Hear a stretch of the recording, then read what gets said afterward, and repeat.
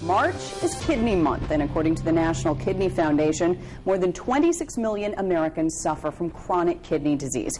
Joe Richnowski joins us now with the story of a dialysis patient playing the waiting game. Yeah, his name is Richard Mish, and like many, Laura, he's waiting for a kidney transplant. He's on the list.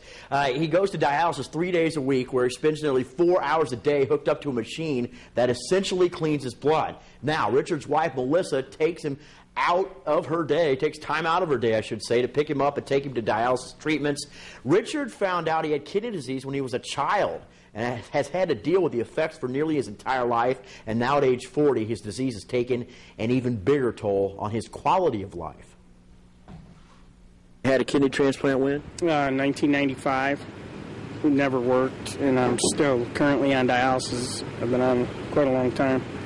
I'm young, and I've been on 17 years.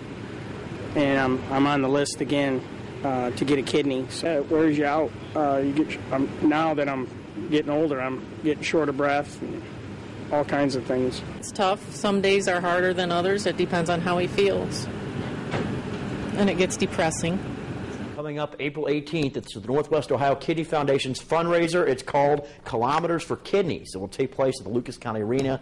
Registration is at noon, and all the proceeds stay right here in Northwest Ohio to help families like Richard's. For more information on the walk, please go to our website, foxtoledo.com, or you can contact the Kidney Foundation directly at kfnwo.org. Joe Richnowski, Fox Toledo News.